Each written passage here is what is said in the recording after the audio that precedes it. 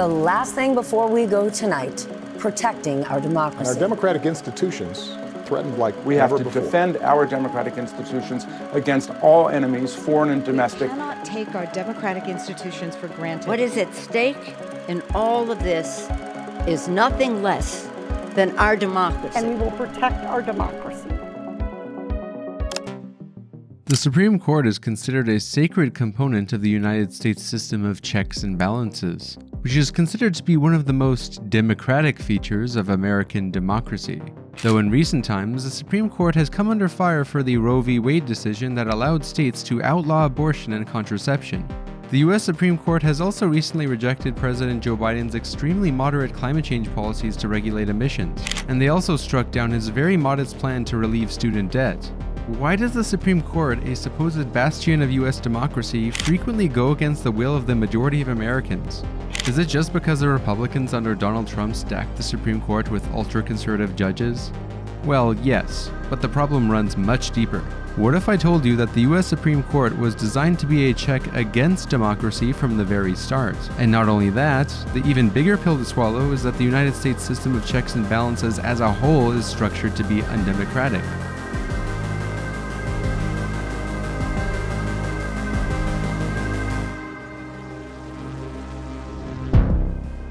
Now, some of what I'm about to show you in this video is already fairly well known by many critical historians, but some of what you're going to hear in this video is fairly unknown to most people, especially Americans. Now, for starters, it's worth considering the class interests and openly anti-democratic sentiments of the American system's founding architects, which should at the very least make you a little bit skeptical of the system they designed. The framers of the US Constitution made no secret of the fact that the American political system was designed to divide and conquer the working majority. James Madison, key architect of the US Constitution, literally called it divide et impera.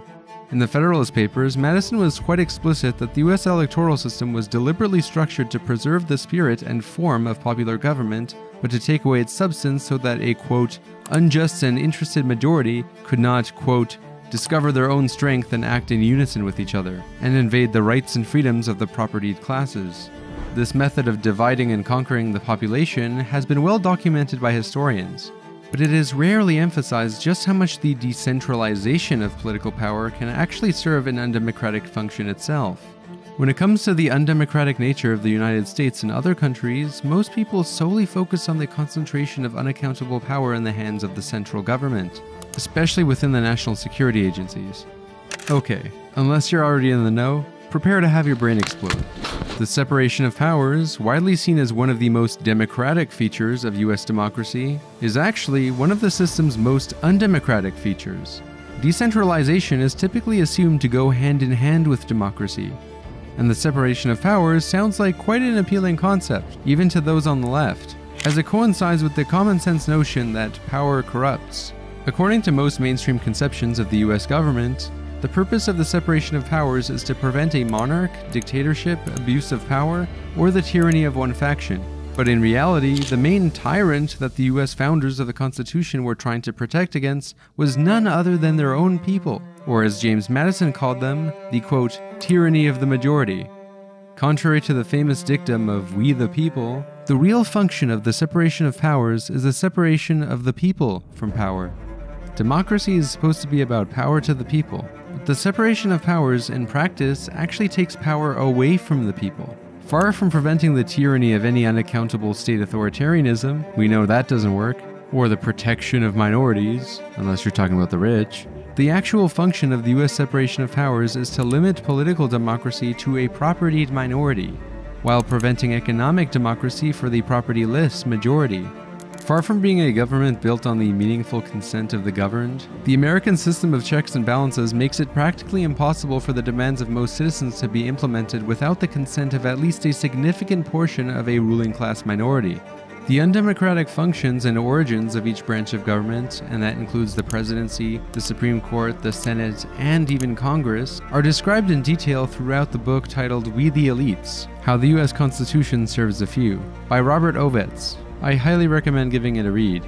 Within America's matrix of political judicial institutions, for the demands of regular citizens to be implemented, policy proposals must somehow pass through the House, the Senate, where most bills famously go to die, and avoid a presidential veto, and avoid being struck down as unconstitutional by the Supreme Court.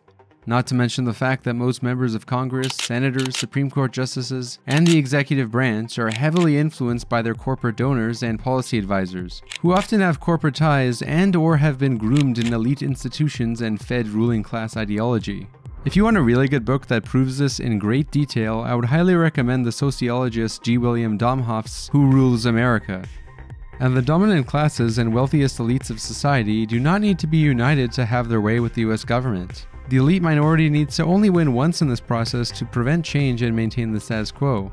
As a result, even the most watered-down compromises not favored by the corporate rich have been prevented from being passed. And there are many examples of policies that have a lot of popular support being blocked by just a tiny section of the US government. A contemporary example is how the fossil fuel industry was able to subvert Joe Biden's climate change policies by lobbying and funding Senator Joe Manchin, who was able to single-handedly block Joe Biden's Build Back Better legislation. Far too many liberals, conservatives, and even leftists place blame on individual politicians and their partisan affiliations rather than the system itself, each of them claiming to uphold the Constitution and paying fidelity to America's democratic institutions. Now, one would think that a system that is so deeply undemocratic would undergo major reform. Yet the insurmountable threshold needed to change the US Constitution makes the prospect of radical systemic change nearly impossible. Any proposal to change the US Constitution must achieve 2/3 support in the Senate and House of Representatives, and must get 3/4 approval from the states. Despite over 11,000 attempts to amend the US Constitution over the past 2 centuries, the Constitution has only been amended during this time a mere 27 times. 27 times in about 230 years. That means that in the past 230 years, changing the US Constitution has had a success rate of a mere 0.00245%. The US Constitution is the oldest constitution still in effect, and has not seen a single major change in the past 3 decades. I mean, even Thomas Jefferson thought the Constitution should change every 40 years. US politicians zealously invoke the Constitution like it's biblical scripture. The near impossibility of reforming the US Constitution is further ensured by the Supreme Court, which is arguably the most undemocratic obstacle to systemic change in the United States. The Supreme Court can single-handedly strike down or roll back legislation that it deems to be in conflict with the Constitution, no matter how popular it is or even if it managed to pass through the House and Senate. The Supreme Court is in many ways kind of like a judicial aristocracy. Supreme Court justices are appointed by the president rather than being elected by the people, and they are virtually unaccountable to the public. They also have life tenure, meaning that they get to serve until they're dead. And they can be removed from office only for misconduct through impeachment by the House and conviction by a 2/3 vote after a trial in the Senate. In the 2021 version of his classic book, Who Rules America, G. William Domhoff calls the US Supreme Court a bastion of corporate dominance, the ultimate protector of the interests of the corporate community. Seriously, I highly recommend picking up this book, or at least checking out his lectures on YouTube. They're really interesting and very accessible. Throughout most of its history, the Supreme Court's members have came mainly from backgrounds in corporate law and have more often than not made decisions favorable to corporate power and against the rights of labor unions. In fact, it has been well documented that Supreme Court justices have issued hundreds of decisions involving corporations in which they own stock. I'm not kidding. Supreme Court justices literally being in charge of cases involving companies which they literally have stock in. Talk about a conflict of interest. Despite all this, many hopeful left-leaning Americans still believe that, although deeply flawed, the US political system still allows the possibility for a democratic socialist to attain the presidency, and implement their policies designed to serve the working majority, while weakening the corporate rich. What they fail to accept is that the uniquely undemocratic institutional features of the American system make the success of a socialist party, and more importantly, the actualization of the interests of its constituency, almost impossible.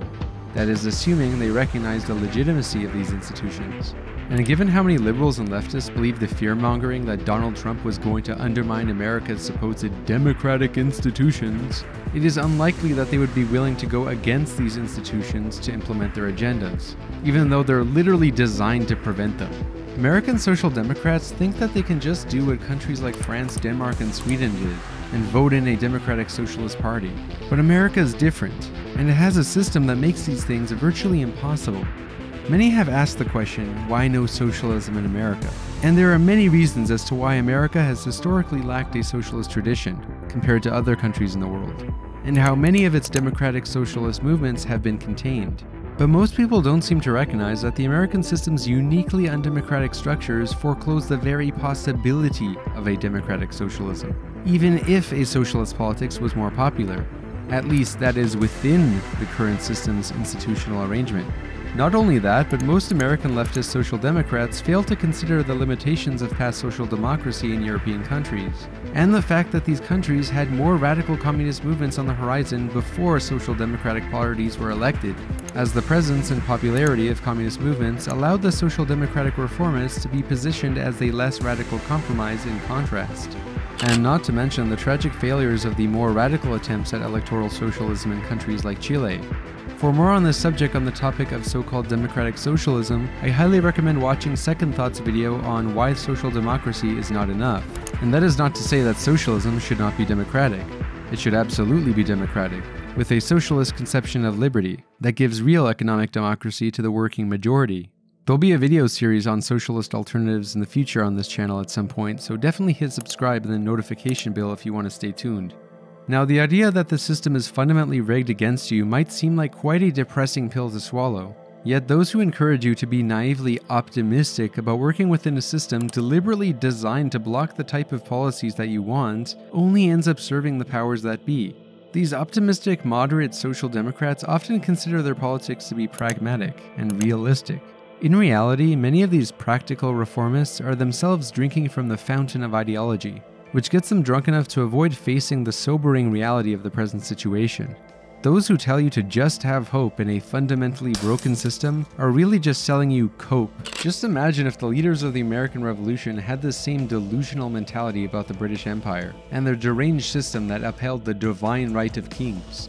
The creation of the American Republic in 1776, which inspired many democratic movements across the world, was only possible once enough people abandoned their faith in the institutions of the British monarchy and no longer recognized its legitimacy. In a time marked by increasing nihilism and a profitable industry of false hopes, perhaps a diligent first steps Americans can take to improve democracy is to find tenacity in faithlessness.